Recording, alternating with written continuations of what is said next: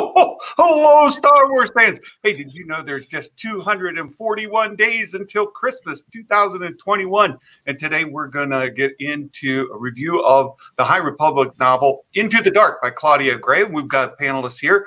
I just want to give you a quick rundown. We've been on vacation for a little over a week, and today we just came back and excited to be here. I mentioned earlier that Lord Callis was going to be with us. Was in touch with him. We knew it was going to be a bit iffy. He had a road trip today and just wasn't able to make it. So we do have some very good panelists today. I'm excited that we've been able to meet some fantastic folks that'll be able to discuss this novel. So we'll go around the board and do some introductions. And I think we'll start with one more of you will be familiar with, Gray. Welcome. Hello. There you go. So Gray has been a member of the Den of Nerds community for a while. She's been a friend of the channel. She's one of our mods here as well, and a dear friend of mine. Very, very thankful to have Gray with us, and a big consumer of the new canon novels. And we look forward to continuing discussions with Gray as we go forward. Now, we've got two other guests. One of them you may have seen last night, and we want to give him a chance to come on, talk about some content.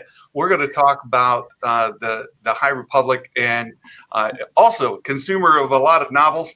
And if we'll bring on, go ahead and introduce yourself, Levi. Well, yeah, you said it best. I'm Levi, and my name hasn't changed since last you may have saw me. I'm from the channel All New Nerds. And, despite what your first impression of me, I am, committed to having conversations and open dialogue. And I'm really happy that Santa brought me on to this lovely discussion. And I'm just excited to talk about the book. Very good. Awesome. And then I sent out a request in the Star Wars Explained community Discord. We had a person volunteer to come with us, another fantastic guest, Hydrolana. Could you introduce yourself? Let folks know a little about who you are. Hello, my name is Hydrolana. Unfortunately, I don't have a wonderful Star Wars nook, and my basement's ugly, so you're only going to see my avatar's portrait for this occasion.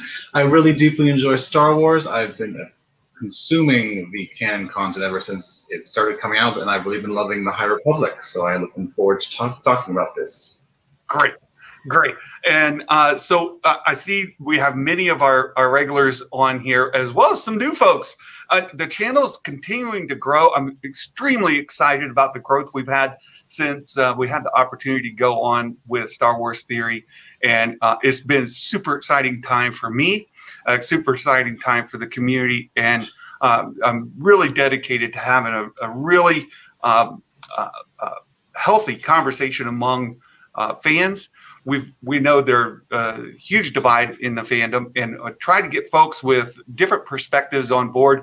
I was talking earlier and wanted to make sure with Levi that we're not all just, yep, I agree. So we want to have a good discussion from folks of different backgrounds. So I'm really, really excited to get in tonight. And of course, Into the Dark's been out for a little while. We're not exactly hitting while the fire is hot, but we are going to be discussing spoilers. So if you haven't read the book, if you don't want to know all the details, we will plan to cover all of it tonight. The story, the characters, what happens, and in all of the detail. If you are interested in reading the book, you haven't yet got to it, please know we'll be discussing spoilers tonight in great detail. So put that up front. And then secondly, we're going to just kind of work our way through some of the controversies. Of course, this novel has raised a few, and Claudia Gray has taken some hits on this one. I think, as I was talking with Hydra a little earlier, that some of them are the usual suspects, right? So it's getting a lot of criticism from the usual suspects, but it's also getting some criticism from longtime fans, and including Theory and of course, Josh is Den of Nerds. So just to be fair, it's getting lots. Freeman Cooper needs to finish the book. So Freeman, we're going to get into the details. This might not be the stream for you. Just know you know.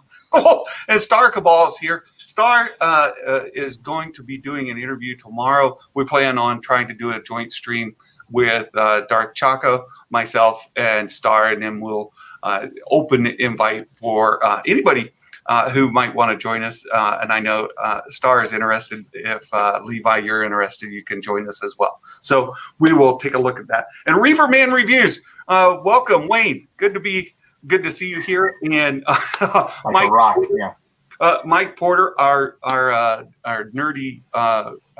We call him Mike the Sandman Porter. He never sleeps, and he's older than Santa. You know, if you're older than Santa, you're older than dirt. If you're older than dirt, you might be sand.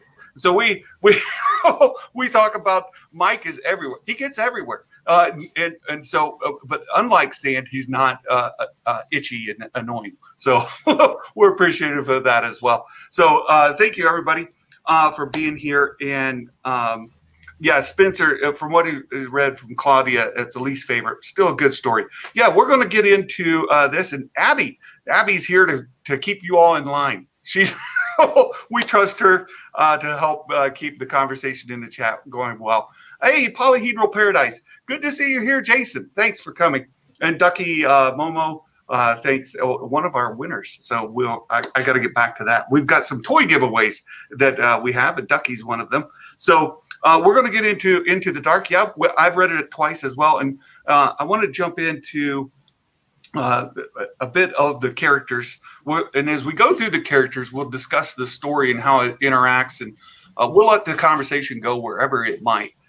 So the three characters here are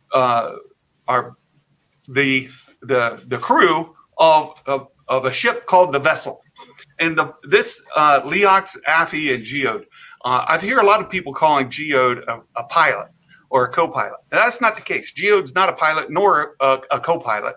He is a navigator, and we'll talk about him in just a moment. But one of the things that comes up about this is the name of the vessel, being the Vessel.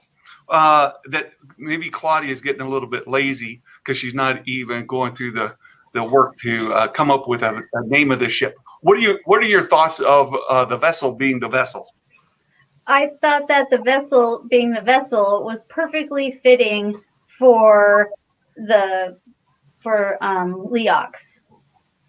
Yeah. So tell us about Leox. So there you go. You brought him up. You get to introduce him. He's hippy dippy. If you were to like categorize him, you know, he's a stoner hippie that loves everything and never gets angry. And it's supposed to be deep that his vessel is named the Vessel. And with his storyline, I thought it was very fitting. So I wouldn't say that Claudia Gray was losing her touch with the naming, because I felt it was very fitting for him. Oh, good. Yeah, and they do make a bit of a joke about it. Levi, what do you think?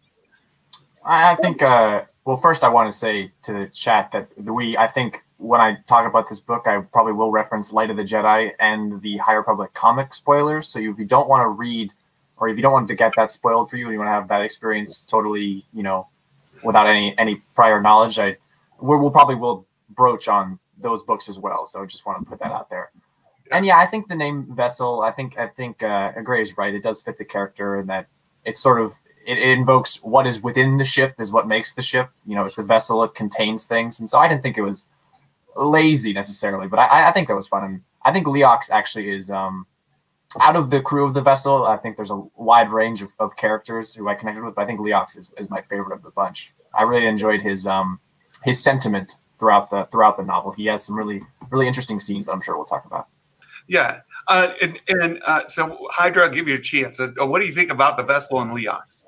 I found it, as the other two said, it was very much fits Leox, but also in a galaxy as large as Star Wars, we get so many weird ship names that are just out there, but a ship being called the Vessel or Starship or something very similar, that's brand new, and it's clearly very strange, and it suits the world, and I quite enjoyed it overall. It was such a fun little detail to throw in.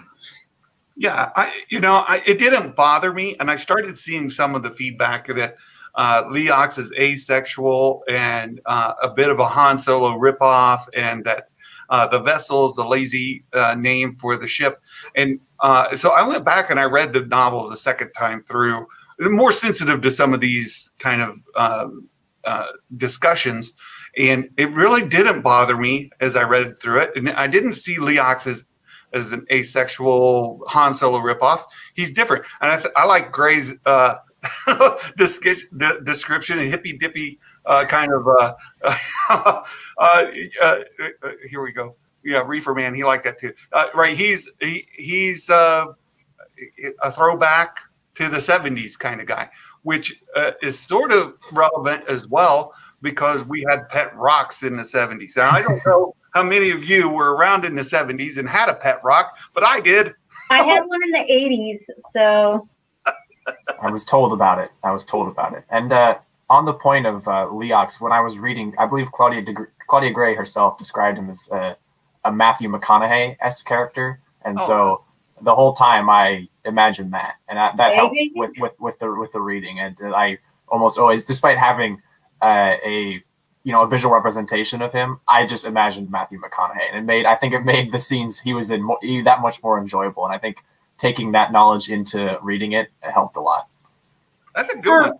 And I thought that Affy being a young girl, and that they pointed out that Leox is not sexual, which makes you asexual. So and that would mean that a mother would trust their daughter in his vicinity much more. So that honestly didn't bother me at all. I mean, just pointing out that that's not something he cares about. And it was a very small statement. I didn't think messed up the book at all. I thought it actually pointed to why Affy was actually a young girl on the vessel. Yeah, to Gray's point, because I understand a lot of those criticisms and people don't like being preached to when they engage in media.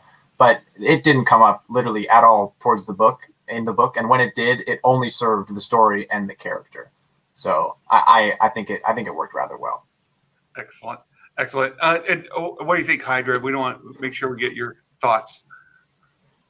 I found the dynamic between Affy and Affy and Leox was quite interesting, and then it all fit for me. Like Leox, like as was mentioned, like we were warned ahead of time what sort of character he would be, and the quote from the book is Master Yoda on Spice, which Claudia Gray mentioned beforehand, which I was like, yeah, that's basically true, that's correct. And yeah, the Matthew McConaughey stuff, it all was like telegraphed ahead of time, and I found the character to be very strange and interesting. And also just interesting from some of his perspectives, because he doesn't know anything about the Jedi, yet he believes in like this worldly energy about the galaxy and universe. He sounds kind of crazy talking about it, but that's someone else's viewpoint, and the Jedi to him look kind of crazy, and he uses the term for what they use, like black magic, and then Orla says it's light magic, whatever, and then that's it. So that's his viewpoint, and by showing him as the sort of hippy dippy, very different sort of character, it gives us a perspective that's different from the Jedi in terms of the same cosmic sort of existence that even they are kind of put off by, but they come to enjoy overall. Really good. Really, really good.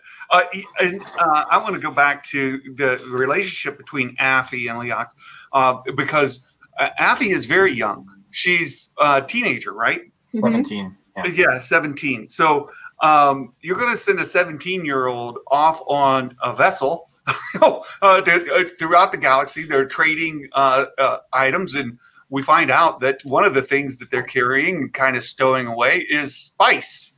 It's a particular kind of spice. We learn later that it has certain medicinal properties that are very common in Star Wars later, right? So it's Bacta, right? They're carrying Bacta before it was actually widely known as what it is. So Affy, you're sitting off a 17-year-old girl with a bit of a hippie pilot. It does give you a sense of safety that she's not going to be molested or taken advantage of. Assaulted. Right. So I think that's all very important. And Affy's a very likable character. And as you mentioned with Geode, as Hydra mentioned with Geode, Affy also doesn't really understand about these Jedi. Are you monks? What's the deal? Like, what is it with you guys? And so she's curious, and she asks all kinds of questions, and it kind of made the rounds on the internet because she gets blunt and says that. So that means you can't have sex, right? And so of course they have to answer. Well, I mean, there are nuances. We could have sex, but yeah, probably not, right? And on that point, I think that's one of the key elements of this era so far is showing how different the Jedi are now versus how they are in the prequels. And so I think there's a lot of leeway. We'll get into it. A lot of the Jedi characters in this book have problems with the Order, and they're all evoke qualities of Qui-Gon in the Phantom Menace, I think, and it's pretty explicit in that way. But yeah, I don't. I must admit I lost my train of thought. But yeah, it was just that was a funny moment. But personally, if we're talking about Affy, yeah. I didn't connect as much with Affy as a character. I thought that, and I think because I see how you've structured this layout, but in terms of the structure of the book, I thought it felt more if the Light of the Jedi was a movie, and if the Light of the Jedi was Indiana Jones, then this was like Young Indiana Jones, the TV show. The way like the contrast, like it felt like there was a lot packed in here, a lot of great characters that I really liked, but the plot itself, it was formatted a little bit weird for me, and the way they went to the station, came back, and some of the things I felt could have been condensed in a different way. But yeah, I did really like the characters and appreciated what Claudia Gray had to say for them. And I think especially towards the end when Affy has to confront her foster mother, I enjoyed that. But throughout the novel, I didn't connect with her specifically as much. Yeah. We need to address the Ahsoka in the room. Yeah. Gray is showing off Ahsokas. Yeah, she's showing off that beautiful statue there on her desk. That birthday gift she got. It's absolutely stunning. It's beautiful. So thanks for that. Yeah. So for me, it's kind of opposite. So you mentioned how you really liked Leox's character. For me, he was just sort of there. But I really, say the exact. It's total flip. That's funny. It is exactly opposite. Hydra, what are your thoughts about Affy? Well, I'll be frank right up. I'm Caucasian, but her as a character who is ethnically coded black, going on a storyline about how she was trying to free essentially enslaved individuals from her own foster mother, character was very interesting to me. Also to learn about how smuggling operates during this era, and it's kind of the same thing overall in the galaxy. But learning this station has been used so much, and at any point there's clearly something going wrong, but only this time was something different. And then she learns that horrible truth about her own background, which she didn't realize. And all of that leading to the weird part about this is that her character was very important, but at the end of the day, I feel like she was guided to what happened by the Force, because it's weird to consider that Legacy Run causing the great disaster. Within like a week or two, the company itself also collapses because of what happens and what's discovered by the Republic. And her actually doing that essentially changed the course of everything that happened that's going to go forward, because this company was supposed to be on the cutting edge. Like the book, they talk about how the disaster has put them on the map, and then just takes them out of the equation entirely and just kills possibilities for the future. And so her role in that is quite fascinating to me, especially because, yes, she has the foster mother character. And it was interesting to watch their interactions when she got to Coruscant, because the woman did seem to care for her, but she had a very much more calculating viewpoint about like human life and like how things work. Very cold. Yeah. The thing is that we don't know anything about her species at all. She's like we do actually. Sorry to butt in there. No, we do. The Bivalves have been in quite a bit, and they're very logical and calculating as a species.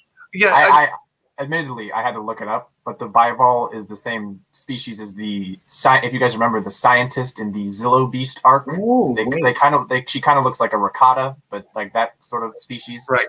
Right. And so that cold-natured, that matched with me. And after I had seen another character of her species, I was able to read Scover's character a lot easier. But I'm sorry, continue your point. No, that's okay. Let me loop in everybody real quick. So the vessel is part of the Burn Guild or Bind Guild, Bind Guild, yeah. Bind Guild, right? It's part of the Bind Guild. The Bind Guild, they actually take pilots and crew in as servants, right? They go into servitude, and Affy learns that her parents were part of this servitude in the Bind Guild, and they died doing things that were less than above board, right? And then she is adopted by the leader of the Bind Guild, the head of it, and she's raised by this this leader. What's her name? Scover Vine, and she also is being groomed to take over the Bind Guild as well. So she has access to luxury. And as Hydra was mentioning, when she goes to Coruscant, she is in the richest of the rich residences that you could be in, right?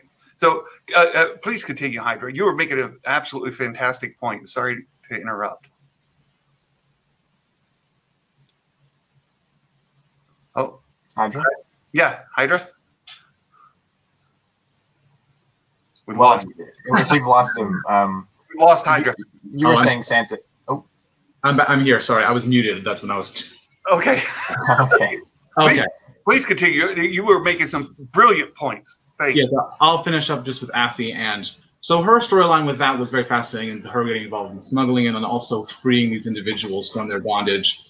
And it'll be interesting to see where she goes forward from this, because now she, at the very end of the story, she is now made the owner of the vessel and is technically his boss. Sorry, yeah, is it his boss, and she will be the one to help him chart a new course forward as this new path opens up to her after she's made this major choice. And we know from the reveals for the next wave of High Republic stuff that they're going back out into the fringe of the galaxy in some crazy mission. So that'll be very interesting to see how she progresses, or how she has progressed since the time we last saw her at the very end of this major decision that changed her own life. I believe they'll be appearing in the High Republic Adventures comic run. Am I correct in that? I believe they interact with. Yes, but they're also, I believe, they're supposed to show up in the main series, because they're going back to the place with Reese Nellis and the others, I believe, on the young adult one again. Yes, those, Out of the Shadows. Yes. And Santa was saying something, I think, and Hydra made an excellent point, and I think her character at the end, she has a realization that if she can wait and become the leader of the guild, then she can free everybody, but she can wait. They can't afford to. And so she makes this decision to turn Scover in. But a point that Santa was making about her parents, I think one of the key things that he left out was that her parents were making that risky action to try and end their sentence. You know, they were incentivized to end their sentence so they could spend time with their daughter, and then they died in that. And that all this comes out in the later half of the book. And I'll say this again later. I really enjoyed particularly the last 100 pages of this book. I just felt the first half was a little bit slow and I think a little bit muddied, but the end I think was particularly salient, especially with Affy's character. Yeah, I'll agree with you on the pacing. The second time through, the first time I bogged down in the middle, and I thought, well, maybe it was just me. And the second time I bogged down worse. It was even slower for me the second time through. But then the last, so if you put it in acts, right? First, second, third act, the last act of the book is great. It moves right along. Really good content. Really good content. And I think a lot of why I had maybe some of those pacing issues is because I had a lot of preconceived notions already going in. Because as soon as this book hit, there was the whole controversy over Geode, which I'm sure we're going to get into. And then there was the official knowledge that there was the Dren gear were being introduced in this book, which is something we'll get to later. And so going in expecting not only a huge Geode presence, but also a large Dren gear presence, it was, I was sort of on the edge of my seat. And so the main plot of the book is they're on the station at two separate points. And I was on the first time, I was really surprised when they left. And I was like, well, where's this going now? I thought that this was something was going to happen on the station. And so it was that a lot of that I think had to do with my own preconceived notions about the story heading into it. I don't think there was anything inherently wrong with the way Claudia Gray wrote it, but I do think there are some structural issues I have. When I find it, it starts to drag and I kind of am losing focus, I just turn it up to 150 times, and so the voices speed up. And honestly, on an 8-hour book down to a 5-hour book sped up, there's no time for any lull. It just goes. And I have to say, I didn't find any lulls in the story. I did lose my interest a little bit when it kept going back 25 years ago and kept telling that story. I actually even printed all that off to look at because it kept just going out of my brain because it just didn't hold my interest. Besides that, I stayed very interested in the entire book. If only Hero Dare Fire, if only. Yeah. So let me bring up the controversy with Geode. For those that aren't aware, Geode is the navigator.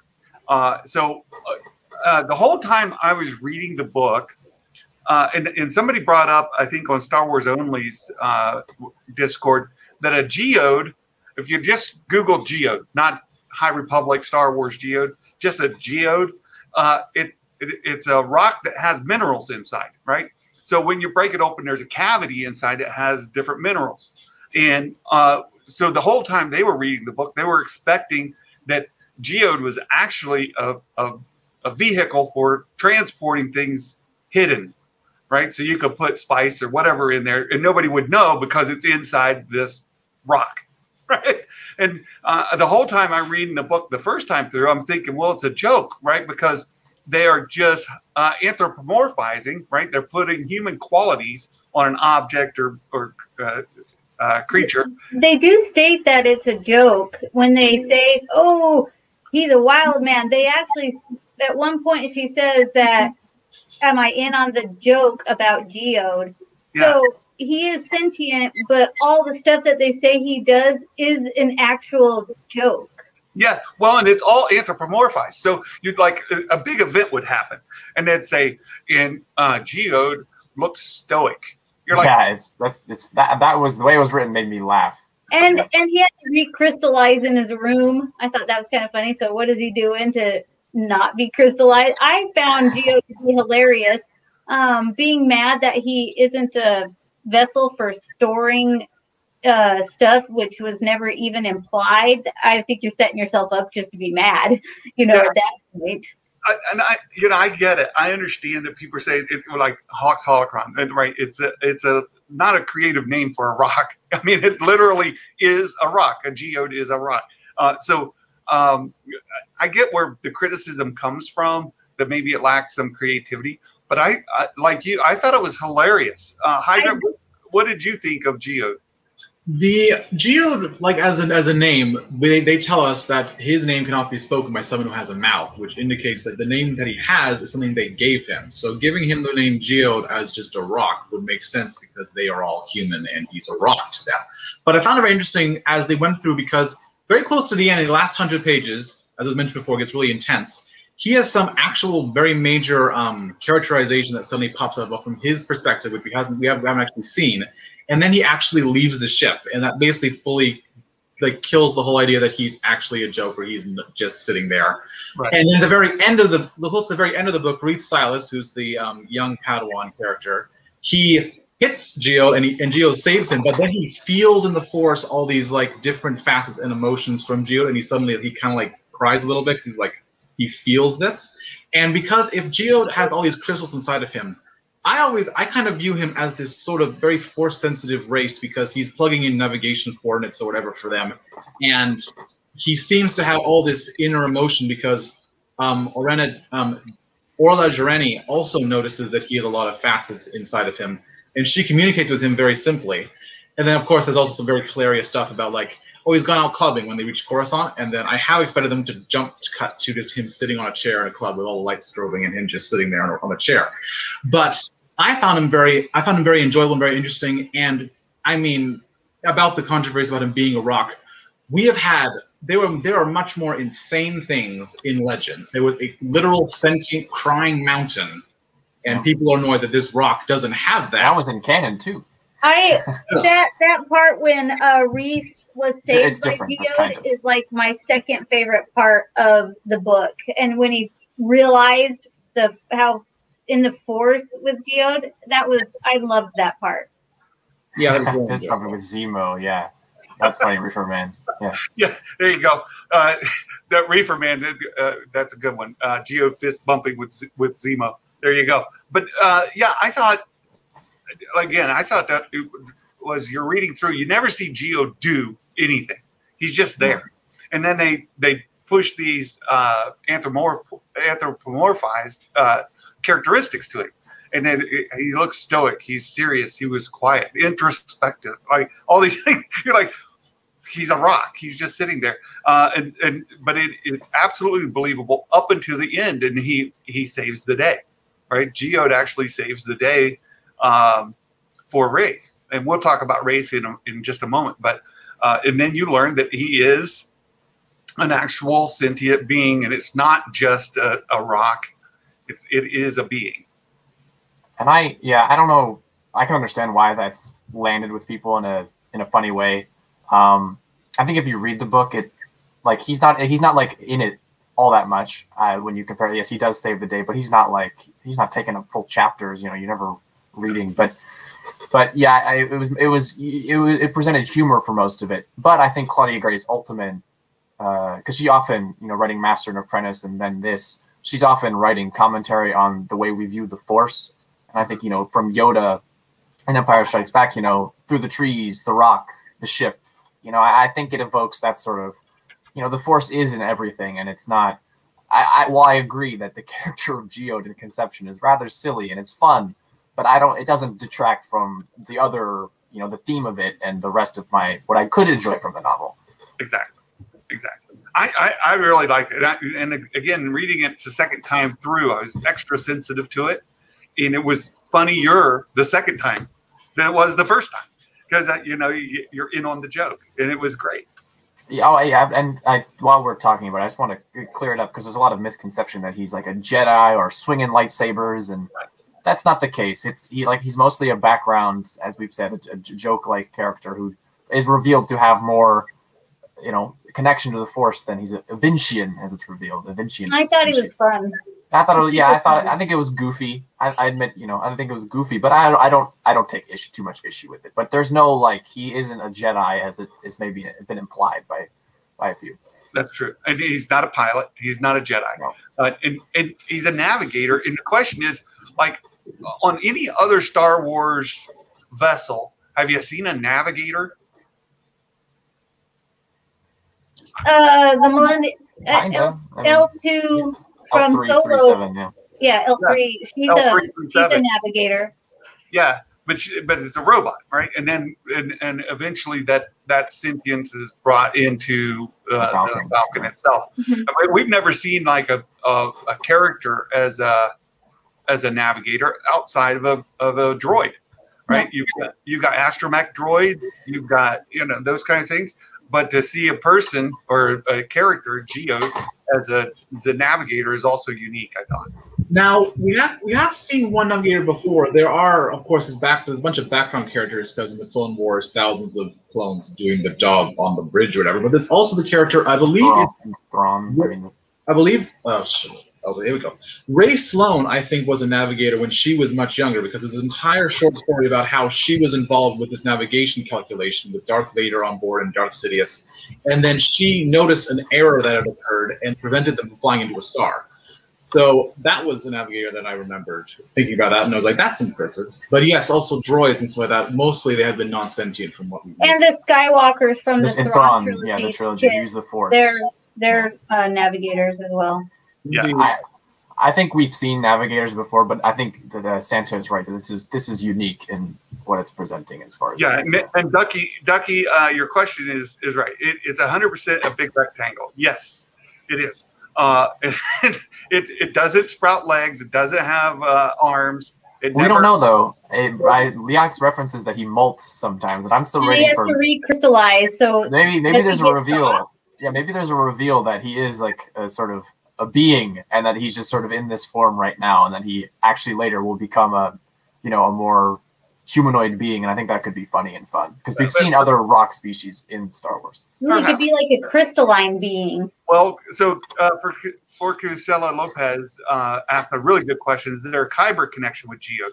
That's a great question. Might Geode house inside, like when you look at a rock that has these crystals inside, might Geode have Kyber? What do you think? I'd say yes. Oh, sorry. Go ahead. No. I don't think so, personally, because if that was the case, wouldn't the Jedi immediately sense it? Because in what we've been seeing in Rebels and other stories, that Kyber crystals has an immediate impact on a Jedi. They can hear it calling to them in the Force. It sings. They have a very difficult time connecting with him until a certain point. And after they've emotionally connected with him and they discover his inner complexity, that's when they connect with him as a person and understand his mentality. But up until that point, they seem to be very unaware of what he is beyond a joke. Like Silas, yes, is dealing with grief and others are dealing with grief. But even so, they would have been a mention of at least like a song or like a hum of some sort in their minds, perhaps. But I don't know. That's my. But I also think like when we see the younglings go to get their Kyber crystal to build their lightsaber, there's only one crystal that calls out to them, even though there's hundreds or whatever. There's one that calls to them. So perhaps there could be one in there. I think it's possible. And Robin asked, does he move? Gray says yes. Well, you never see him saunter or walk or shuffle or roll or scooch. He's just moved. Right. Yeah, there's an implication of movement. Yeah, there's an implication. We don't know how he gets from point A to point B. Levitate, we don't know.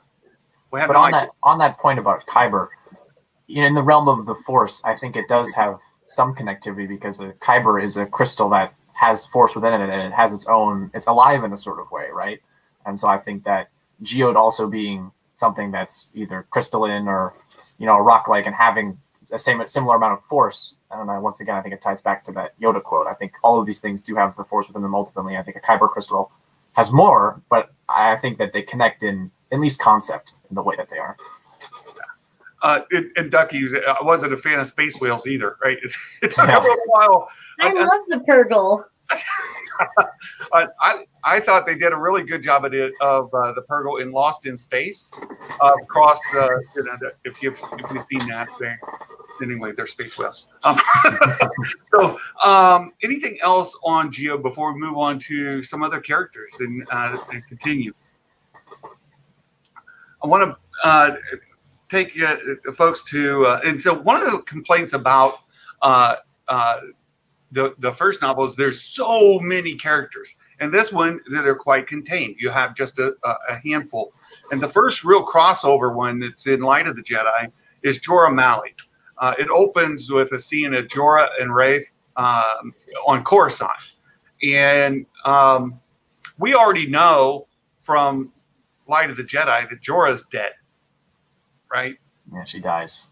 So when you open it, it's a little odd to come into this starting with Jorah and Wraith on this little escapade on Coruscant, knowing that she's already dead. And then you were introduced in a little while to Des, who was a student of Jorah's, but is now a Jedi Knight, and she's taken on a new Padawan and Wraith. So Des went before a bit of a master lightsaber dude, right? Known for lightsaber skills. I think he's known for his adventuring attitude, I believe. Yeah. And being able to battle with his lightsaber. He is known for that because they pointed out that Wreath was an archivist and then he was, not. Yeah. So and RJ, I'm ignoring your question for the moment. We'll come back to that later. We kind of addressed it up front, but we'll come back. I know there's questions about Levi from the Star Wars theory nerd theory cast last night. We don't want to interrupt this. We'll come back to it later. So and if you feel like it, Levi, you can just respond in the text, but that's up to you. Yeah, so I don't have the chat pulled up, quite honestly. no, that's fine. That's fine. Yeah, we've got these characters, and we know that they're on their way. Like you mentioned, Dez is a bit of an adventurer, and Wraith wants to stay on Coruscant. Jorah has agreed to take control of the new station. It's going to take Wraith with her, but he doesn't want to go. She dies, and he's thinking, well, I might get out of this whole trip anyway because I could get another Jedi Master that's going to keep me here. Right? So that's what happens at the beginning, and then the Wraith and Dez end up on the vessel being transported to presumably the Starlight Beacon, right? Yeah. And that's when all things go sideways. Yeah, and I had asked Santa to put Jorah Malley on this list because of her, despite not being in the book, save for the prologue, she has a profound impact on both, Dez and Reath and a lot of the characters, and I think she has some of the most powerful quotes in the book. And Claudia Gray has she writes really good Force quotes these days, in Master and Apprentice, choosing the light because it's there, and she has a similar one. Jorah Malley espouses a similar view that when you're conflicted and you can't center yourself, at least try and lean to the light that's towards the end. And in all of these tense moments with the Jedi characters, Jorah Malley's advice and influence is able to impact them in a positive way. And so I thought it was worth mentioning her because she does have that impact on the book. Yeah. Hydra, we haven't heard from you in a bit. What do you think? I think her character in the novel, yes, she does have definitely a larger impact because both of her Padawans, one former, one current, appear in the story, and they both sort of reveal how she both took them and tried to mold them into bringing more out of themselves, the better qualities, and she kind of failed with both of them in some respects, that she didn't quite get it right because Dez is super adventure hungry and he constantly goes wherever he wants to find adventure versus following the Force or doing something that's quote unquote right overall. And then Reath is just a super isolated, wants to stay in Coruscant, not go anywhere else because he really likes Coruscant. It's super urban sprawl.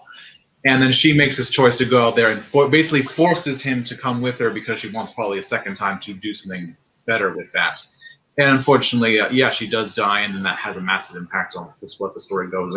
Basically going from Act 2 in the middle bit, because then it really does. And I want to bring up, because you just mentioned about Wraith, let me just bring up the next slide here too. There's two other characters they run into on the vessel, and it's Orla and Comac. Well, Comac is a bit of a hero in the eyes of Wraith, because Wraith is an academic, right? He's more interested in staying in the library, learning, reading, and Comac is, did I say his name right? Comac? Yes, Comac. Yeah, is an author. He's a well-known author of all kinds of histories of different species and such. So yeah, Wraith really wants to stay there, and he'd be perfectly happy staying in the library, and that's what his Jedi Master was trying to give him the other part. You need to get out. Right? And I think to Hydra's point that she may have failed, but at least even if she didn't live to see it, they both, sort of rectify that path by the end, and her teachings influence both of them to where Dez takes the Barash vow, which is first introduced, I believe, in Charles Soule's Darth Vader 2017 comic run. And it's where a Jedi essentially just goes out and meditates for, it could be decades on end, just to find themselves and be one with the Force. And so, Dez, this adventurer, ends up doing that, and then Reath eventually comes to terms with going out to the frontier. And so ultimately, despite, she may have had those failings, her teachings were strong enough to impact them to change their decisions even after her, she was gone. So yeah. Very good. And eventually Reath asks Comac to be his teacher. Yeah. And go ahead. Yeah. Well, interestingly enough, you would think that maybe they would go back and do more writing and spin in the library, but that's not the case. Comac was taking him out. And Comac realized that he needs to kind of stretch himself as well.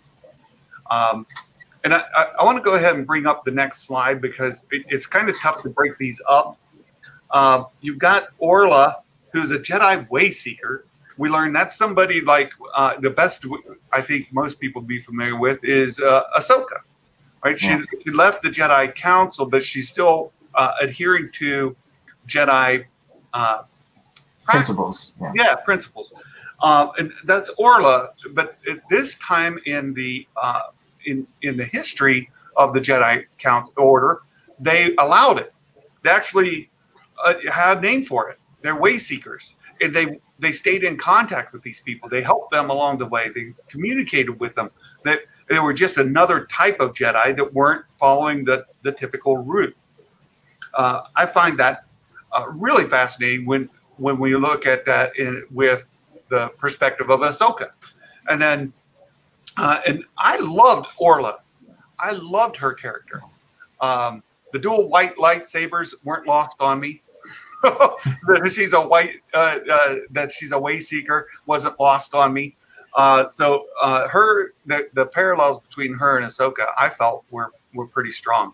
So that's my thought on them. Let's makes you wonder what happens in between the High Republic and the current Star Wars. That the Jedi go from having all different versions, like there's the Wayseekers and all this different things, to just being the staunch sticklers that they ended up being later. And I bet you anything, it's all Yoda. Something happens now, Yoda dislikes all the leniency, and then eventually he's going to rein everybody in and make the Jedi what they are later. I think and he basically ruins them. Yoda ruins the Jedi. I don't know if it'll be Yoda specifically. I think it'll be more of a slow diplomatic ruining, if you would. But I think that's one of the most interesting things about this era is he's the one that carries over all the rules. Like he's not he's not the biggest wig right now, and then eventually he's the main leader. So I would imagine I personally think he's going to be the one that tightens up all the reins. I think something's going to happen to make him go, oh, this isn't okay. Yeah. Hydra, what were you thinking? I don't know if it'll be Yoda. I think it'll be the Republic that'll change underneath the Jedi and will force. That's what I was going to say. Yeah. Because we've been getting this, like, even in Light of the Jedi, we get this literal hint from the character from Sereno, this noble person who's kind of stuffy a little bit, and he doesn't like what the restrictions and like how long they're lasting. But he's being prodded by his assistant, who we know is a spy for the Nile, unfortunately. And it's like, will he actually become the next chancellor and do something drastic to change how things work?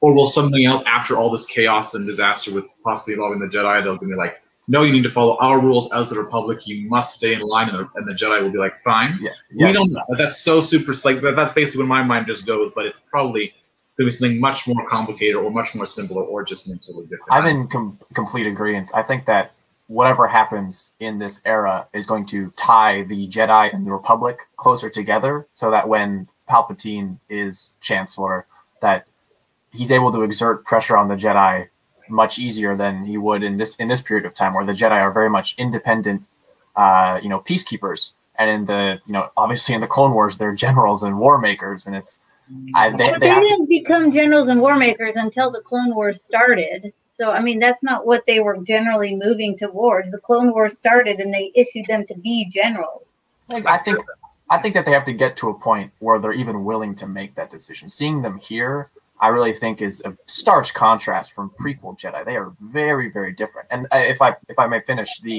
what I wanted to say was this is spoilers for maybe the whole era and for Dooku Jedi Lost, but in the book Dooku Jedi Lost, which is about how Dooku fell from the Jedi, he is looking at one of the members of the Lost 20, which is from a deleted scene in Attack of the Clones. And it's like these busts in the Jedi archives of all the Jedi Masters who left the Order. And one of them is a person called Master Trennis. And Keith Trennis is currently the main character in the Star Wars High Republic comic run. And so if our main character of this, one of these facets of the High Republic gets so disillusioned that she feels she has to leave the Order, I think we're going to see something pretty extreme that's going to alter the Jedi. And I think we get that in the end of Light of the Jedi. There's, Elzar Mann has a vision, and he's like, something bad's going to happen, and it's going to ruin us. And so I don't know if it's going to be from within. I think there's going to be a lot of moving parts that make this, puzzle come together. Yeah, so a couple of points real quick. End of Light of the Jedi, you also see where, and I can't remember who the captain of that Jedi vessel that went into the war or that battle. The Ataraxia is the name of the ship.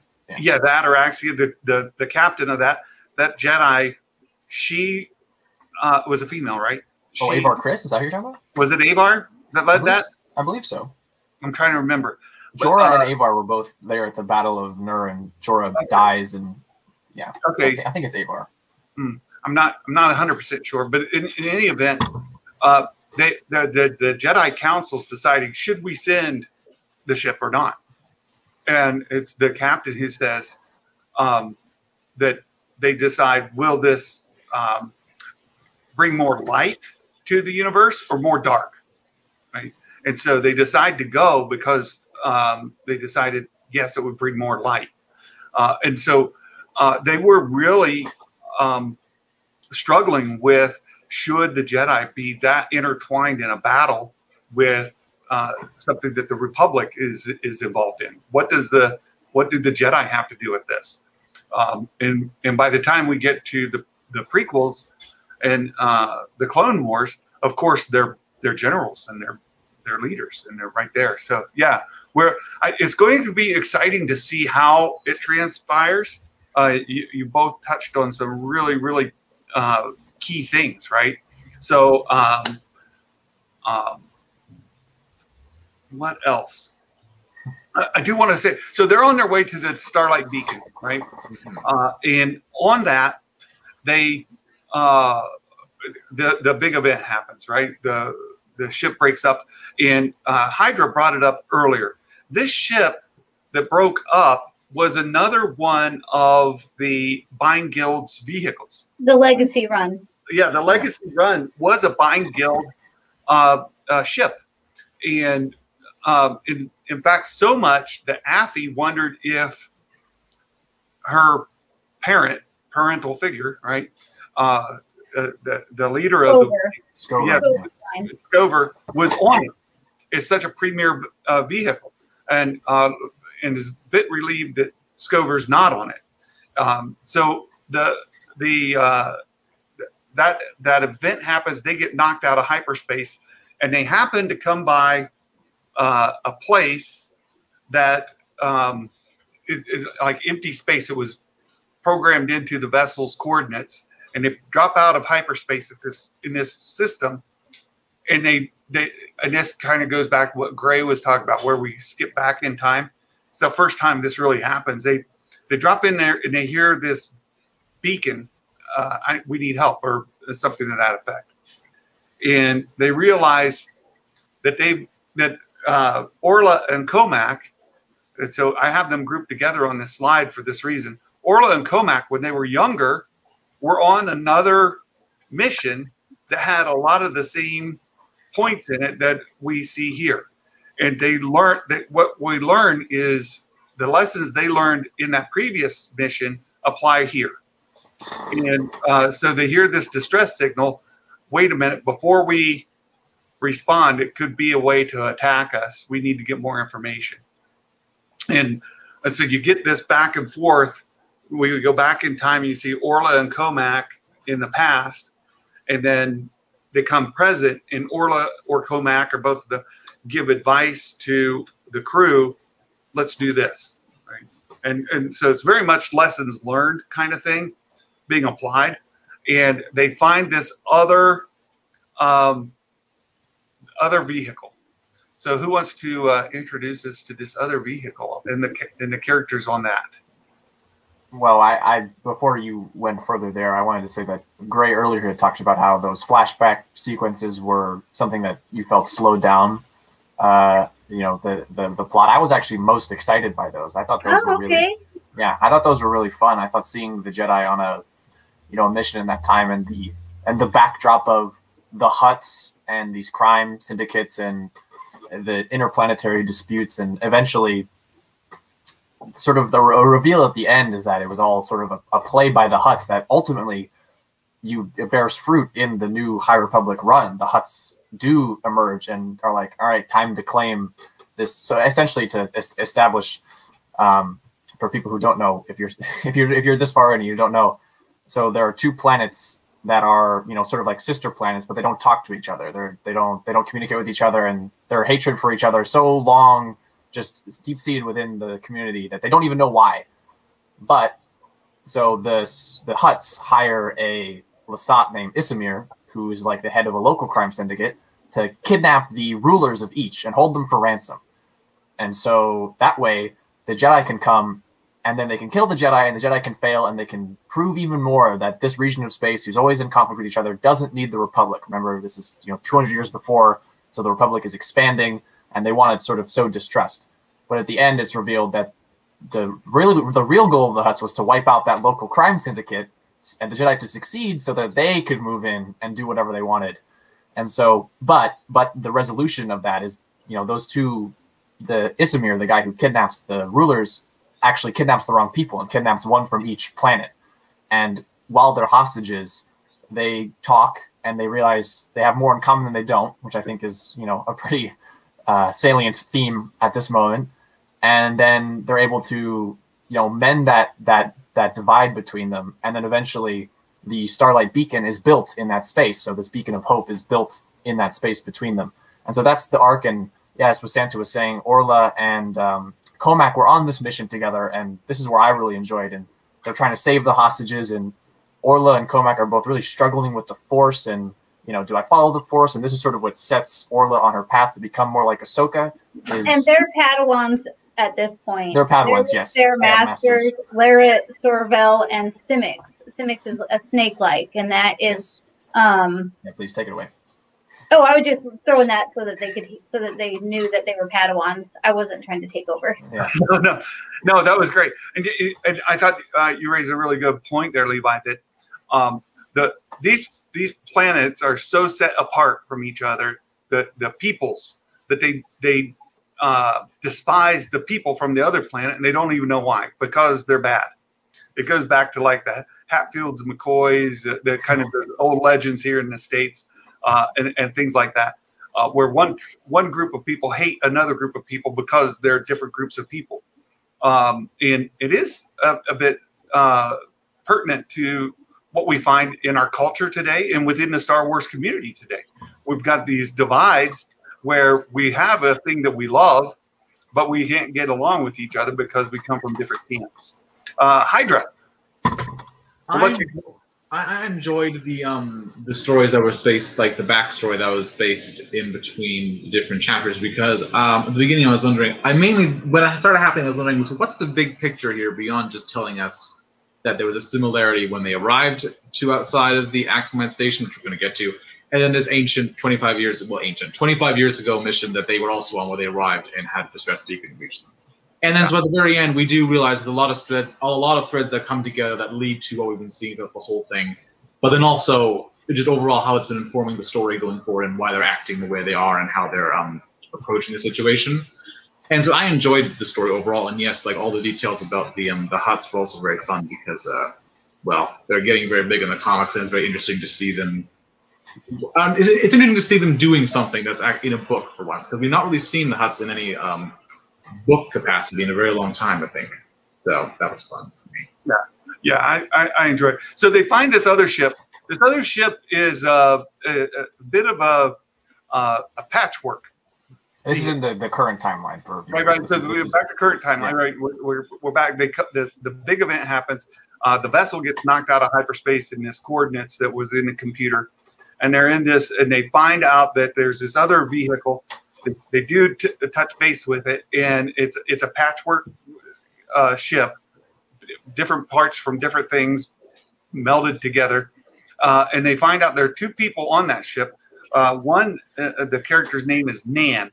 Nan is a diminutive, right? Like a petite girl, younger, more the age of Affy, and like teens, apparently, but petite, very small in size, stature. And Heg is a Zabrak, which I thought was fascinating. Again, Zabrak, and an older gentleman, walks with a cane, is more her caretaker.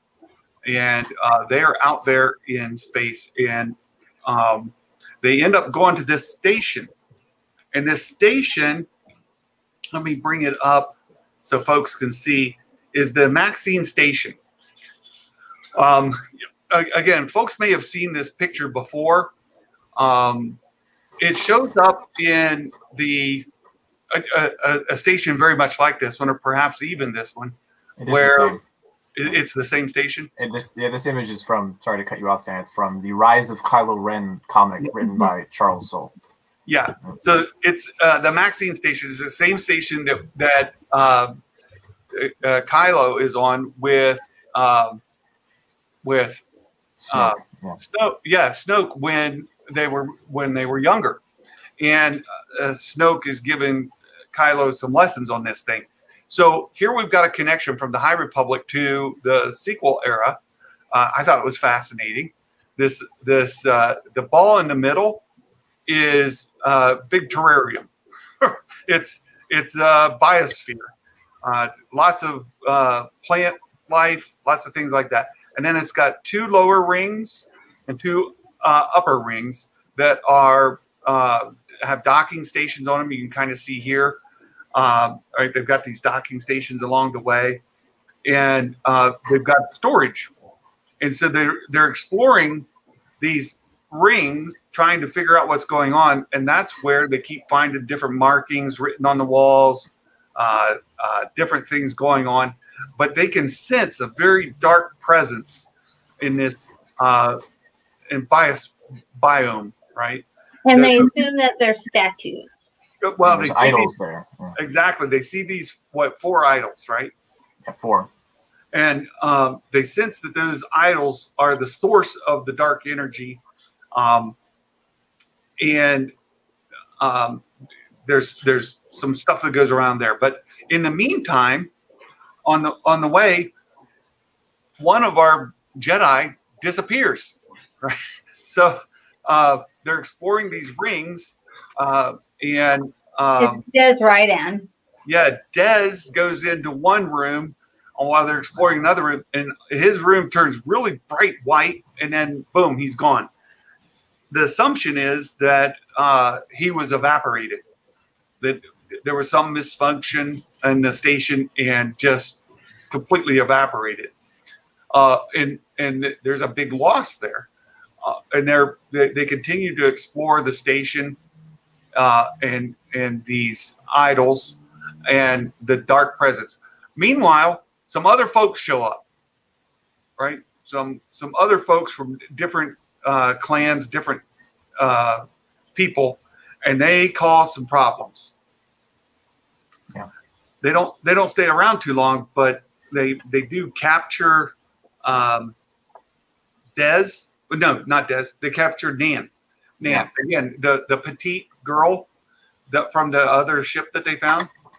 They captured Nan, and Wraith is forced to use his lightsaber, chops off one of their arms, and it saves her.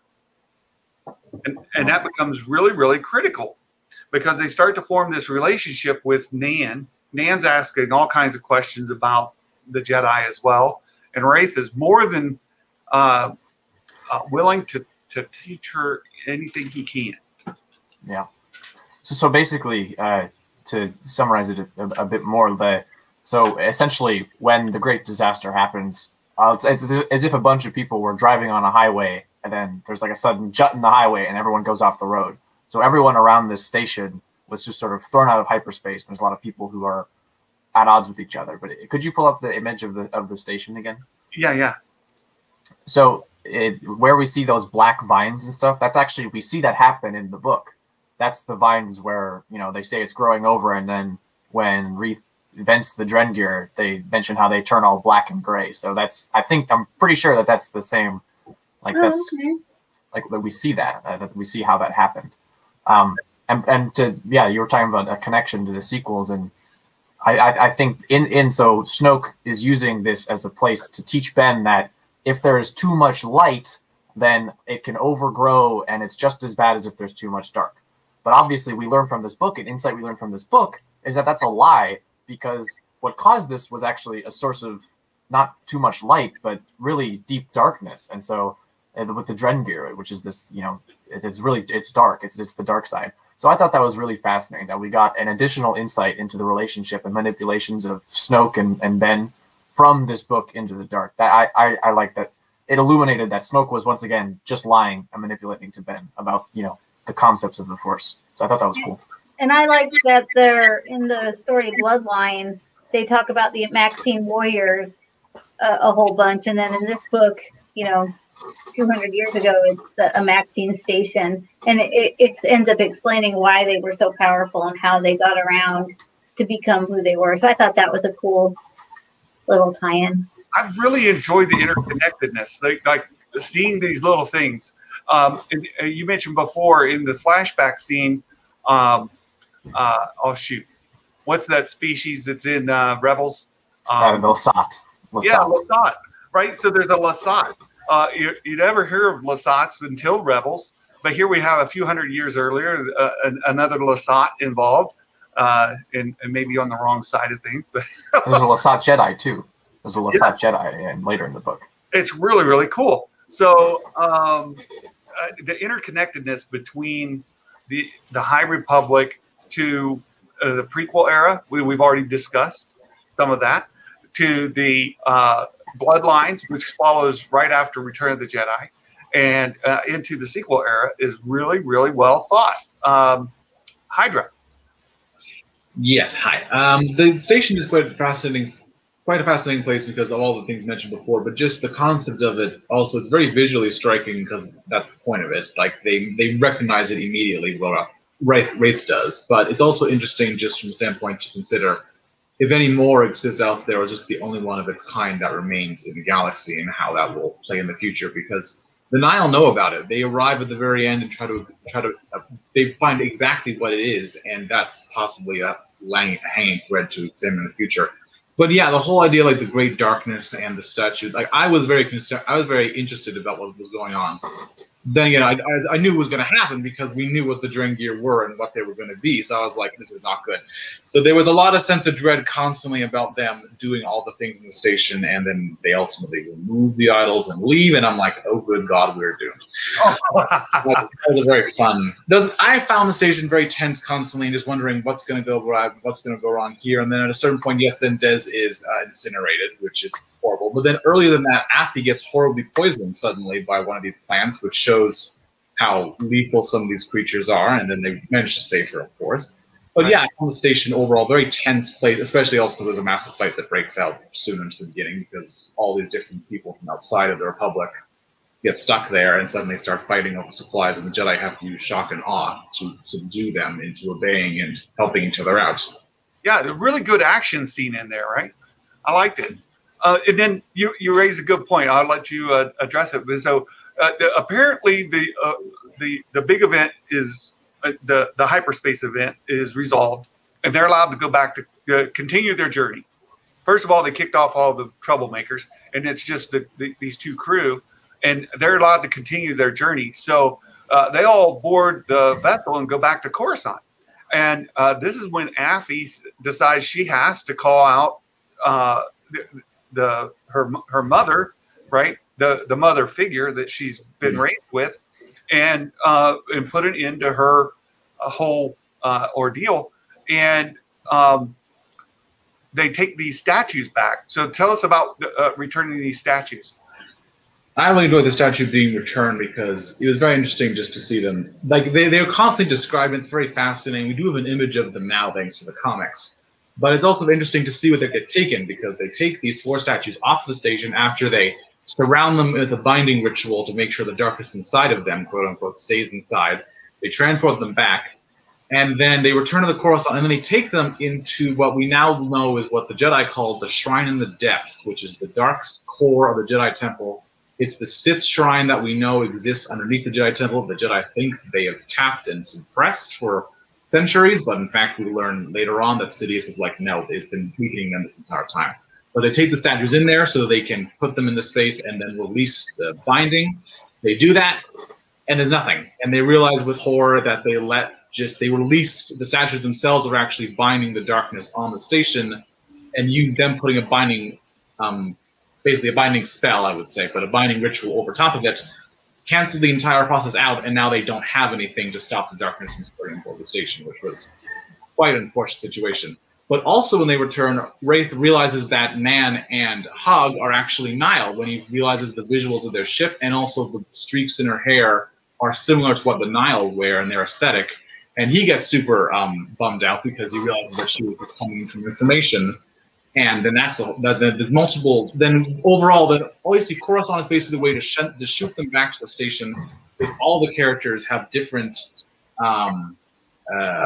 motivations once they reach Coruscant on why they turn. Yeah. Yes. And that was fun for me. Oh, sorry, Santa. You want to go?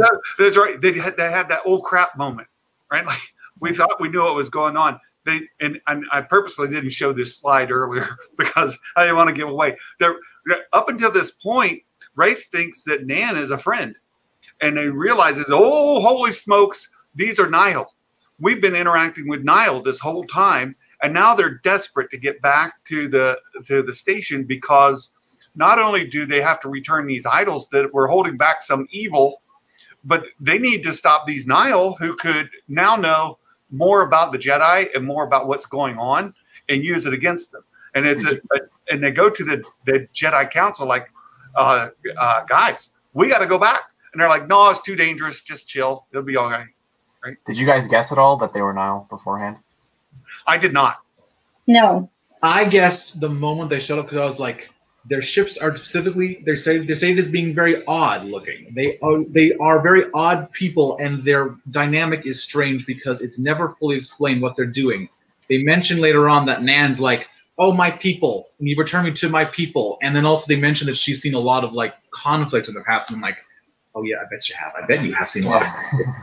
I'm like, it was very instantly. Then I was wondering at that point, then when are they going to betray them? But they don't until much later on, once they've after they've left and come back. But I will say, Nan is a real dick, because she figured out that Dez were on the station and knew that Dez had been transported off the station rather than actually being incinerated, but she didn't tell anyone. Yeah. And it was just like, you suck. You suck so much, even if you hate the Jedi. And you admit to Reith that you owe him a debt if you don't tell him this secret, because it's a denial and a greater loyalty, and that. So you think that Nan knew that he was transported away to the Drengir homeworld? Well, I think that's what she was doing down there, right? He finds her down there investigating the rings. I don't know if she knew exactly that Dez had survived. I was investigating. I didn't think she actually knew what they were doing. I think she knew, because when she goes down there and she's investigating, and then Reith puts together later on that he thinks she knows. But overall, why would the Nile suddenly turn up at the station beyond it being super old? And then they are clearly after the pod because they discuss how the technology works. I think her down there, she figured it out because she figured it out, but then she didn't tell anyone and then kept it hidden and then returned, because Hog and her say that they're the last group, they're the last of their group remaining after the great disaster. They have to give something up to the others to make them so they survive, and they give them the station and the secret that it has these powerful pods. I think you're right. I think you're on the money. Yeah. Well, I wasn't. I definitely wasn't perceptive as you. I didn't get it from the beginning. I didn't get that. But I did. I think I did get that they were Nile before, because there's a moment when they are separating. So and this is part of one of my criticisms of the book is there are two separate trips to the station, and I think the second one is really fun and fast. But I think that it could have all just been one. But besides that, there's a moment when they're parting ways. Nan and Reith are parting ways, and he says, "Our paths will cross again." And Nan sort of mutters to herself, "Paths will cross." And the whole time I hadn't been really thinking about them as Nile, but the Nile used the path engines to traverse and to travel, and she gets really hung up on this word path, and that's when it clicked for me. Then I was like, oh, I think I see what's going on here. Oh, so you guys are way smarter than Santa. I was clueless, and I was like, holy smokes, my goodness. So so they go back, and because Wraith had saved Nan's life before, she owes him this debt, because she kind of catches him. And he's at her will. And she's like, oh, get out of here. Now we're even, kind of thing. And he discovers that Des was transported in quite an odd way. He goes down into the lower rings, and he is transported to the Dringer's home. And it's very interesting. So I talk a little bit about this hyperspace pods. This Imagic station, or not, it is full of these pods that are pre-programmed to certain locations, and they jettison out at hyperspace, and then they come out of hyperspace on the other end to be drawn in by tractor beams. And he finds himself in one of these pods unknowingly. It pops out of hyperspace, and there he is. He gets drugged down to the planet, and and he's fascinated because, again, he's a big student of the library. He sees this as a great opportunity to learn. And the Dringer come out, and he's like, "Hey, fellas, you're kind of cool." And they're like, "Meat." And he's like, "Well, that's rude, but you're kind of cool." And they're like, "We're gonna get the other meat, and we'll have this meat fight the other meat, and then we'll eat them." So that's when we learned that Des is still alive, and they've been drugging him, trying to learn about him, and they have Des fight with Wraith. Yeah, and of course we've already established that Des was a superior lightsaber guy. Wraith wasn't so much into it, and now we've got a drugged Des fighting a healthy Wraith, and trying not to kill Des in the process. Des doesn't care if he kills Wraith because he's drugged and doesn't really understand what's going on.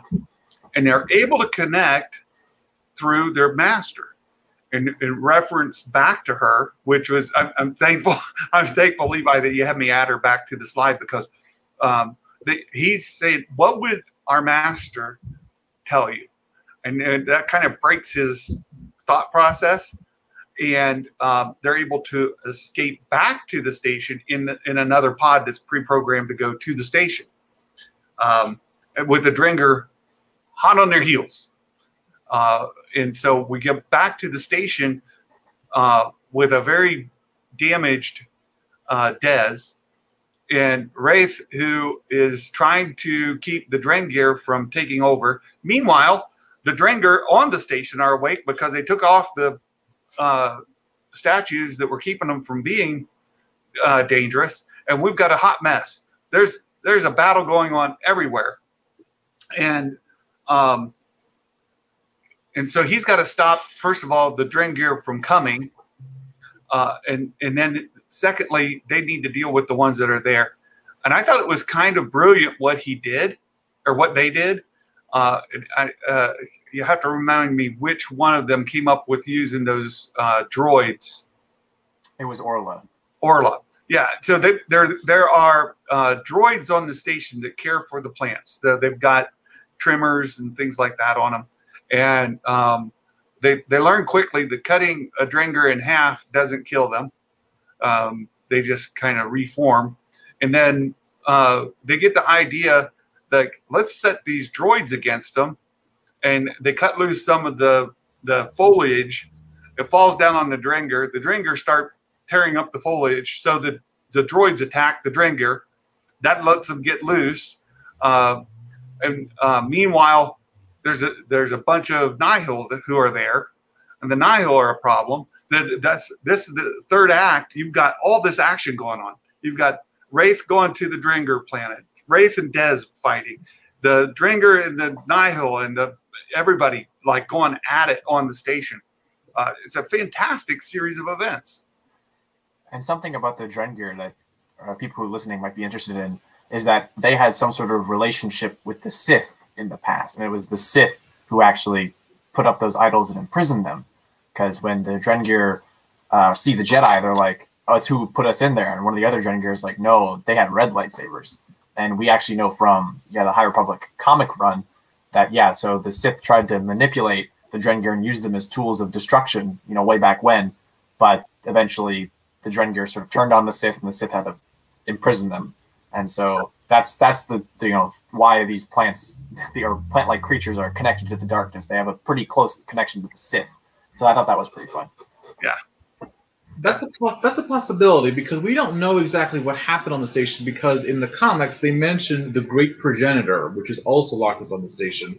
We don't see it in this book at all. We don't see a Great Progenitor, like a large Drengir or any certain creature on the station, which is like, they do have leaders because they are larger, or they whack their subordinates with their plant arms. But we don't see their quote-unquote their Great Progenitor. And they mentioned how they reached the galaxy with the Sith, but then the Sith turned on them and locked them away, and they got stuck, which is going to be interesting to explore later on down the line. But I really love the Drengir because they're very fun. And yeah, the three-way of the Jedi, the Drengir, and the Nile are fascinating, because then it's on a three-way. Because then the Nile and the Drengir just go at it, because the Drengir want to feast and consume a giant army, which suddenly popped up. And they mentioned that they're basically spoiling for a fight, and that's just that's a fun thing to think about. Like, wow, they are really pissed off, and they don't care about the Jedi. They just want to eat. And then I actually think that purple rod that Markian Ro has at the end of the Light of the Jedi, and you know how Non talks to him at the end of this book. I was thinking that maybe that is a way for him to awaken and control the Drengir later. Really fascinated by whatever that is and what its power is, for sure. So someone in the chat said that they left and they were wondering if this is the same book. Yes, this is the same book, and your confusion is part of my criticism, where I think it is pretty. There's some differences in the plot in the first half and the second half. It does feel very different in the two sides of the station, in the two visits to the station. But yes, it is the same book. Yeah. So we have this giant battle of multiple forces. You got Drengir, you got Nile, you got the Jedi, all doing battle. And then Wraith gets the idea, we need to stop these pods from being able to travel. And just as everybody's getting ready to escape, he runs down to reprogram everything and shoot the pods off into Nowhereville so they can never be used again. The Drengir can't come in on them. Nobody can go out on them. They're all gone. So that ends the threat of this station to the Republic. Now, whoever occupies it. Doesn't matter. It's just a station. Yeah, to explain to the viewers, so the Nile and the Drengir, these pods can essentially go anywhere in the galaxy pretty fast. And the Nile are all about speed, and the Drengir want to spread themselves. So this station and these pods would allow them to sort of get behind enemy lines and strike pretty fast wherever they would want to. And that would really be, bad for the Republic. So that's what the importance of the pods is. So, yeah. Yes, very good. And so a question arises because, again, people like to argue about things and make controversy out of nothing. But maybe it's nothing, maybe it's not. What are your thoughts about the hyperspace pods? Does it break any lore? Does it break any rules for hyperspace travel with gravity wells and so on? That them being able to go directly into hyperspace from the station? Well, they do mention in the book that there's a specific explanation for why this is able to do it. There's these things called helix rings, which are like these supercharged, there's so much power that if you put them in a normal ship, it would, too much power, it would explode. And so these rings, sort of supercharge these pods and are able to shoot them across the galaxy. And that's, to tie back a conversation earlier, I don't think we really covered it, but this station was being used as sort of a bypass smuggling ring, and they were using this really dangerous method by the buying guild, Scover was, to send people, she would send her indentured servants to use this method of super dangerous travel, and sometimes it backfires, and this is why Affy's parents died, and so she discovers that this station is connected to the buying guild, and that's what ultimately drove her to confront Scover. But yeah, I think there was enough of an explanation they brought in something new to explain why this is the way it is. That for me, it didn't affect that. Well, no, those helix rings, if they misfire, they can evaporate a person instantly. That's why they thought Dez was dead. Yeah. Right. I see that Reefer Man Reviews just said Yoda sees that purple rod that Markian Ro has, That's true. Yeah, in issue 3. Book issue 3, and I haven't read that. I was just kind of, I don't know what happens with that. Now I'm very. We don't curious. know. He just sees it, and He just goes, sees it from like afar, or somebody holding it. Yoda picks it up. Yeah, it's in a box. Yoda opens a box on a ship, a Nile ship, and sees this rod, and is like, "What the heck is this?" And it's a moment of action, so to say, and so he has to leave. But Marchion Ro's not there. It's not Marchion's ship. It is Marchion. Marchion Ro is there. Marchion Ro is there. Yeah. Need to read that. Yeah, I think that we'll get answers with that, Rod. I think your theory about controlling the Drengir is cool. I think that's cool. Hydra, what do you think? Ducky will ask the question: rings get outlawed like disruptor rivals? I don't know. It's described in the book that there have been a series of accidents on board of the station with the fuel substance for the helix being siphoned out, or the helix rings being used, that causes, it seems like, a 50-50 death count from what Affy describes in her research of these different markings of these smuggler glyphs and so on. So I think the helix wings are fine as the explanation. I don't really find an issue with, because I don't know, hyperspace has always been a little bit wibbly wobbly, timey-wimey in terms of Star Wars, even in Legends and now in canon, about how time works. And then for me, it's mostly just what's the class of engine? If it's super high class, and this space station is clearly very advanced because it has survived, or at least over 1,000 years, probably, of maybe even many more thousands. We don't even know how old the station is, and it's clearly very advanced and highly technical. And it'll be interesting to see, and maybe someday in the very far future, what this station looked like in its prime, or how these pods were used back in the very ancient times of the Republic. So, well, they weren't used for good, because the Amaxines were warriors that were battling against everybody. So it's always, I would say, it's always been used for nefarious reasons. Yeah, of course. But in that, when we get to that point, we're gonna have to see them use that kind of technology and see how it functions, or how their ships interact with the vessels, because the ships are mentioned as being very strangely configured, like the Amaxine vessels. And it's possible they connect to the pods in some unique way, or there's some different mechanisms across the galaxy. There are mentioned that there are tractor beams down to the Drengir's quote-unquote home world, and then they release the pod back up. And it'd be interesting to see if there are different way stations and where they are. That's all for the future, so I don't have an issue at all with the helix rings of the pods. They were very fun and a very interesting mechanism to shoot someone out of range of the Force, because when they try to feel where Dez is, they can't feel him in the Force. So clearly they've gone a ways away, or somewhere quite far at least. Yeah, I would think the Drengir's homeworld is very far, because nobody knows about them. And we don't necessarily know that that's the homeworld either. That's a put in quotation marks, because it's homeworld. It's referenced multiple times that he's like, well, they were there. I don't know if it's the homeworld. Okay. He even asked them, is this your homeworld, or were you brought here? They never answered. They never answered, yeah. Okay. We want to keep you. For the viewers, so the Amaxines, by this point, are already stuff of legend, and so Reith, being a scholar, and Comac as well, knows about them. And so they're sort of, think of them like Mandalorians. They were a warrior people, and they... And eventually, the lore is that they left the galaxy in search of another fight, because the fight in the galaxy wasn't so great. And so the Amaxines you see later on in Bloodline, which is closer to the sequel trilogy, these are ex-Imperials who took the name and have been fighting under this name Amaxine. But the actual Amaxine warriors themselves have been, as far as I know, long gone. We don't know what they look like. They reference in the book that one of the ne'er-do-wells in the first part of the station finds the really valuable armor, and so the Amaxines themselves are stuff of legend at this point. So yeah, it's really impressive that this station is the way it is. But to answer the question about the helix rings that someone had in the chat, I don't even know if it was that they were outlawed. It's that it wasn't cost effective. They were really, it's too much. It doesn't really work in a practical sense. So it didn't have wider galaxy-wide application. Yeah. So I kind of want to move the story forward a little bit. We get to a point where Wraith then comes back up, and he realizes we've got a bigger problem here. The ship that you mentioned earlier, and let me just switch over here again, let folks see. These are the Drengir, right? And I saw somebody making fun of it, that it was too much like Swamp Man. But, hey, we've not seen this kind of thing in Star Wars. But the interesting part here is that, let me see if I can bring it up. As you mentioned earlier, Levi, these plants were coming out and trapping vessels to the station, and the vessel that they needed to escape on was completely locked in with these plants.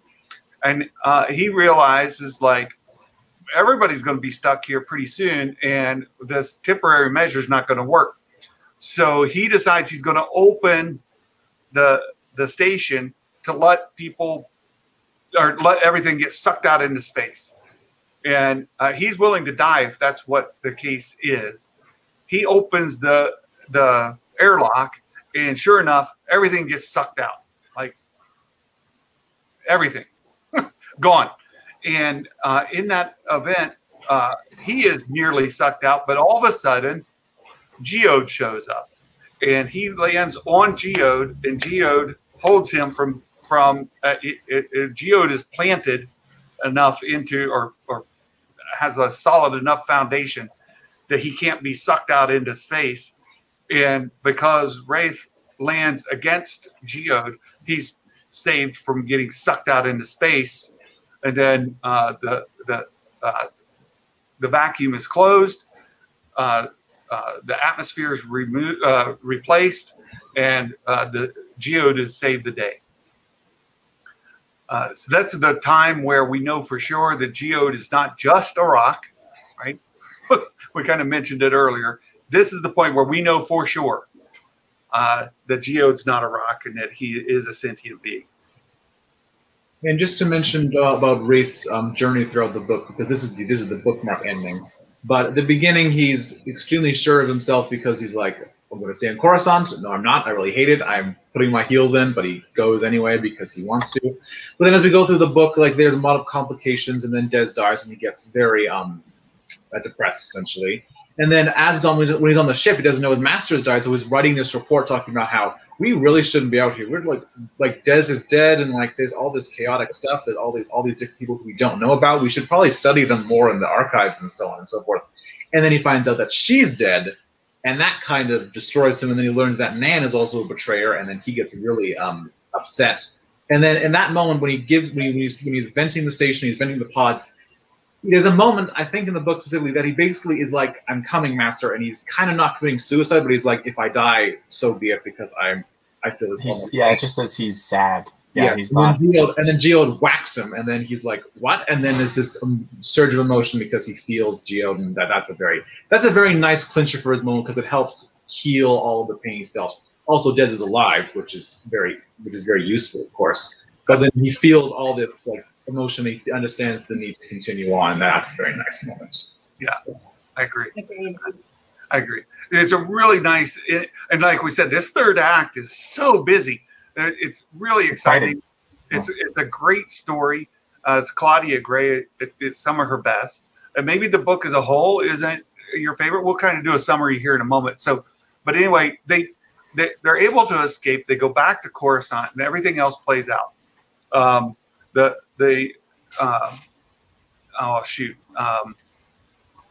Affy gives up her mom, right? And immediately the Republic goes. They arrest her. They completely break down the buying guild.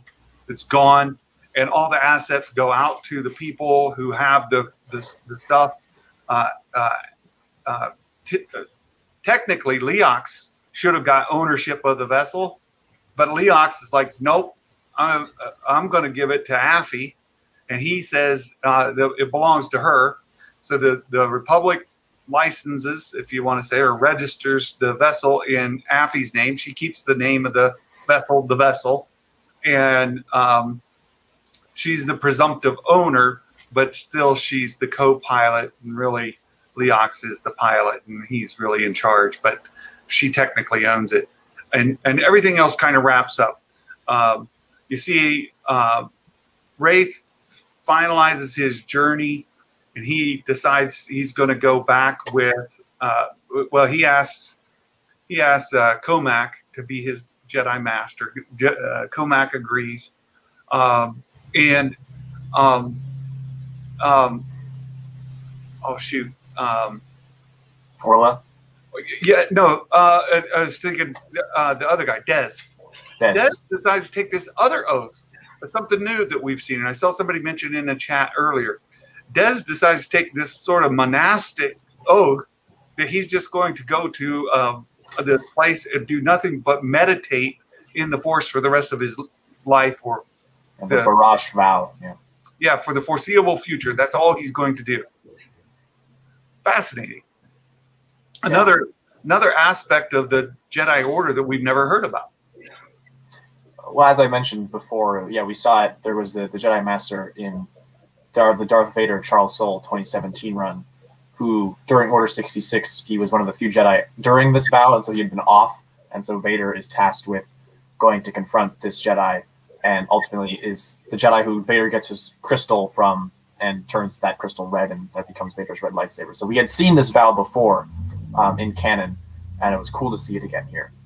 I'm interested to see. I think we'll return and we'll see Des in the future, because the Barrage vow is not, it's voluntary, because you take it and then you return when you think you're completed. Because with him, he completed his vow when Vader arrived, because he's like, okay, the Jedi are almost dead. I need to kill you and kill your master. And then he goes off to do that.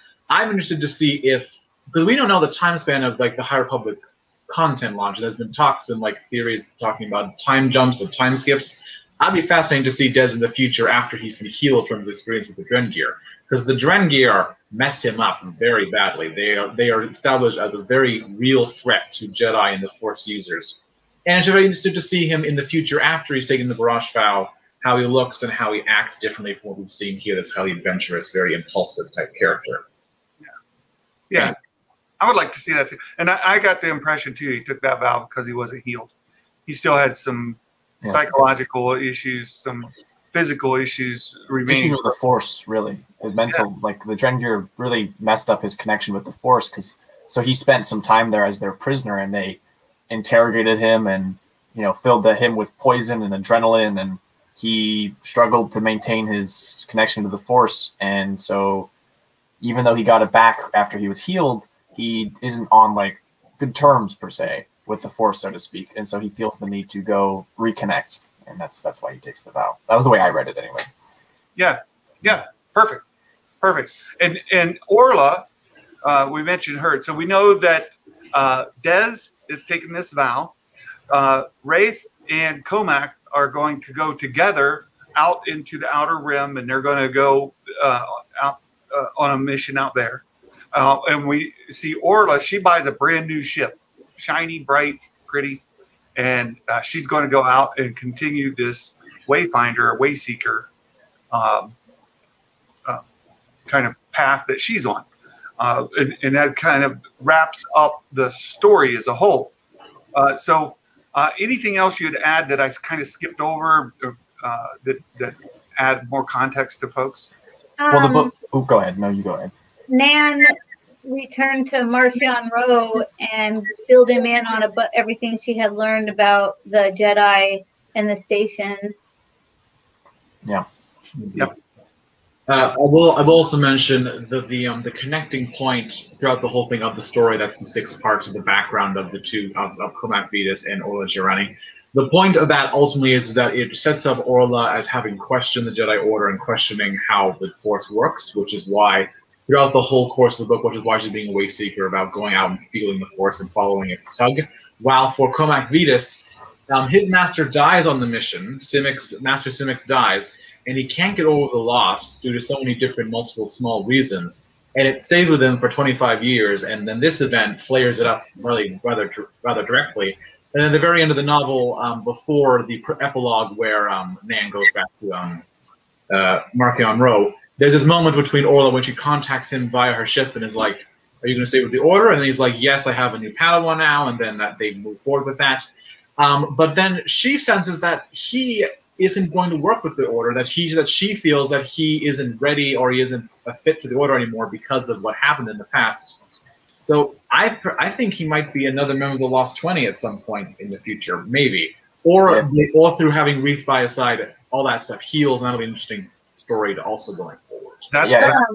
Hydra, I'm glad you mentioned the Lost 20. And again, for folks that may not be familiar, in the Jedi Temple, you see these statues of Jedi Masters that left the Order, the Lost 20, right? So it's a deleted scene from Attack of the Clones. You can see Obi-Wan and Jocasta Nu, the Jedi librarian, looking at a bust of Dooku, I believe, in the film. And if Orla Jareni is Ahsoka, as we've talked about, then Comac Vitus is definitely Qui-Gon Jinn. He talks about how it's referenced, and this isn't any internal narration, this is just purely Claudia Gray writing this, but that the character buries his pain, and like a mine, 25 years later, it's going to come up and explode. And that's, I think, what we sort of see that, because while Claudia Gray really writes the Jedi well, and she writes both this cool new era where we see Jedi as more good and democratic with their usage of the Force, but also she presents characters who, even in this time period, have problems with the Jedi, and Orla and Comac especially have some problems with the way to go about things. And it's really interesting to read, especially Orla, because the reason why she has this vengeance is in the hostage rescue of the two, of the two monarchs. Yeah. One of them dies because she doesn't act on what the Force is telling to her, and she instead thinks of the Order and, no, I can't do that. And it's a very quick moment, and she lets someone die. And that really impacted her as a young Padawan to be like, I think that I should listen to the Force more over than the code of the Jedi. And that's why she ultimately set on this path as a waste. And Comac's master died in that, and so he was overcoming that as well. So they were both overcoming that negative part of that together. I think that's what brought them so close together. Yeah. Their pain, their shared pain. Yeah. And I wanted to point out, in the book, this was mentioned many times, Jorah asked Reef, how come no Jedi can cross the Kyber Arch alone? Yes. And the whole time, Reef is asking Jedi and Padawans, like, how? Because everybody's like, I don't know. People cross it alone all the time. And at the end of the book, he says that he figured out the answer to the question, and it's because the arch itself wouldn't exist if it wasn't for all the Jedi that came before. And that was what his master was trying to teach him before she died. Yeah. Yeah. So just want to wrap it up at the end. What are your overall, we kind of mentioned at the beginning, overall impressions of the book? I liked it. I read it through twice. Not my favorite Claudia Gray book. Levi's mentioned a couple of times my favorite is Master and Apprentice. But and I know, Gray, you have a favorite as Lost Stars. Yeah. So yeah, Lost Stars I think remains my favorite as well. Yeah, where would you put this in Claudia Gray's content that you've read? Would it be bottom, middle? Bottom. I put this. Oh, go ahead. Go ahead, Levi. Oh, I would put this above Leia, Princess of Alderaan, personally for me, but below Master and Apprentice and Lost Stars. Excellent. I think right in the middle for me. Yeah, Hydra, what do you think? I unfortunately have not read Lost Stars. I've heard everything about it at this point, so I'm kind of like, do I want to read it? Because I already know everything that's going to happen in it, unfortunately. But it's worth the read. It's so good. It is. I might someday, yes, don't worry. I've read her other material in Star Wars. I personally think that I can't really judge it very well because this is just the beginning of a much longer story. This is the introduction of the characters. But as it stands, I think it's at the top, really, because she gets really crazy with it. She gets a lot of creativity stuff. She isn't as constricted as badly or as much in the previous stuff where she had to tell a story about Leia specifically and like this period of her life. This she just goes crazy, and as was mentioned, that perhaps it feels a bit the tone of it shifts like in the middle and it doesn't feel quite right, or like it's a rather drastic change.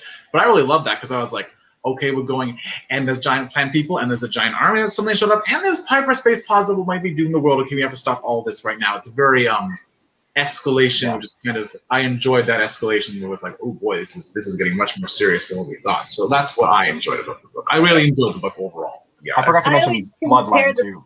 Sorry. I love Bloodline. Yeah, Bloodline. I would put Bloodline at the top. I forgot to mention Bloodline is my favorite. That's one of my favorites. But my personal favorite is the Aftermath series. And to me, I go, is it as good as the Aftermath series? No, not so far. But Claudia is not the author of that. So just amongst. I just meant in general of how how I look at Star Wars books. I go, was it as good as the Aftermath? Yes or no. Well, as far as Claudia's works that I've consumed, I would probably put it at the bottom for now. And I think Hydra and Levi, you both kind of touched on it. We don't know the whole story yet.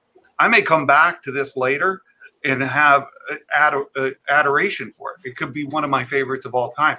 But for now, where it stands today, I would put it at the least of Claudia Gray novels. Now, the least of Claudia Gray novels is still quite high. Yeah. I agree. I don't want to put it in context where I didn't like it. I did like it. Overall, for me, I like to give things like a school letter grade. For me, it's maybe a B minus, but that's still really good. I'd give it a B. Solid B. Yeah. Very for me good. Anyway. Yeah. Well, guys, I truly, truly appreciate the discussion we've had tonight. Mrs. Claus is starving to death. She's waiting for Santa to come up and have dinner. Oh, I really appreciate the time you've taken. Everybody here in the chat, you've been wonderful this evening. We've kind of avoided some of the elephant in the room. I'll give Levi a chance to address it again at the end. But I want to thank you so much for being here. I've enjoyed this discussion thoroughly, and I hope that folks coming along are interested in the High Republic, interested in this novel, maybe don't know a lot about it, aren't interested in reading it, are able to take away enough of the story to know what's going on. And I think we've done a great job. Appreciate your insights. You've done tremendously. So, Levi, I'll let you give a little bit of a farewell. And thanks so much. I really wanted to reach out to Levi today because of what happened last night. And a lot of people, that's the only introduction they've had. And we wanted to keep the content tonight about content. We wanted to talk about this book. And Levi, you've done a fabulous job. Thank you so much. I hope to have you again sometime. Yeah. Well, if for anyone who's still staying, and if there is that elephant in the room for you, I mean, I am passionate about having conversations, and if you'd like to reach out, I'd love to talk to you. Oh, hey, Goldman, that's awesome that you're here. I'm a big fan of your content. But if you have a disagreement with me, I would love to explain to you. And I really, I recognize that clearly I made a mistake. I didn't mean to bring such negativity to that space, but I do believe in my message, and I think that, ultimately we as fans will be able to talk to each other. And no matter what happens, I do see a bright future for all of us. And like I said, if you have a disagreement with me, I'm open to dialogue. And I haven't personally been reading the chat because I've been focused on the discussion, but also was a little bit fearful. I must admit, I've been getting a lot of angry comments in the past 24 hours. But if you disagree with me, I think that's fine. I recognize that I may have, put some people the wrong way, but I hope going forward that we can just talk about Star Wars and share our love for Star Wars. And I really appreciate Santa having me on and giving me a sort of second chance here. And if you want to check me out and what we do over at All New Nerds, I mean, I think a really good example is we just interviewed Star Wars Only, who has a hugely, different belief in Star Wars than all of the, everyone else. And it's great. It's such a great discussion. And yeah, I would love for you guys to join me in my passion for Star Wars. And yeah, I don't know. I have nothing but positive things to say. And I appreciate everyone for watching this far. Thank you so much. Hydra, give you a chance for farewell. Hi, guys. Thank you very much for having me on. It was a very pleasure to be the guest from Alex's server here today. It was very enjoyable. I really enjoyed talking about this book because I really do love the High Republic, and I really look forward to the stuff coming out in the future. Well, thank you so much for accepting the invite. I kind of just threw out there to folks begging for somebody to come on to help fill Lord Callus's shoes, who couldn't be here with us tonight. And you've done a fabulous job. Some of your insights were absolutely tremendous. I really, really appreciate it. And of course, Gray, my dear friend, Gray, thanks for being here. Of course. Thanks for everybody who was in the chat the whole time supporting. Mike Porter, Reefer Man Reviews, Dale Letterman. Very good. And they were having a lot of fun with you, Gray. I know you saw those. You were interacting with them. We have a wonderful community here. If you've not subscribed to my channel, give us a try. Come check out some of the videos. We love to just talk about Star Wars and kind of keep the politics out of it. Keep it positive. You won't come here and get yelled at like other Star Wars places. Right. I'm not gonna do that. We try to come together and we'll address some of the controversies as we did tonight. I thought we did a great job of addressing them and talking about them, and we try to do that all the time on the channel and talk about in kind of an open and intellectual way. And in where there are issues, we take issues, and that's fine. We don't have to get angry with one another or put down somebody because they disagree with us. So I truly, this was great tonight. Thank you all so much. And we look forward to seeing you soon. Tomorrow, we're trying to do something else, and maybe I'll be able to get on. I'm getting caught up with work after vacation. And as we get further into the week, get closer to the Bad Batch. I'm super excited to talk about the Bad Batch. And we stay focused tonight on the High Republic. And again, thank you, everyone, for being here. I can't wait to see you till next time, and look for something new very soon in the next day or so. And until then, as I always say, Merry Christmas, and may the Force be with you. Bye-bye, everybody.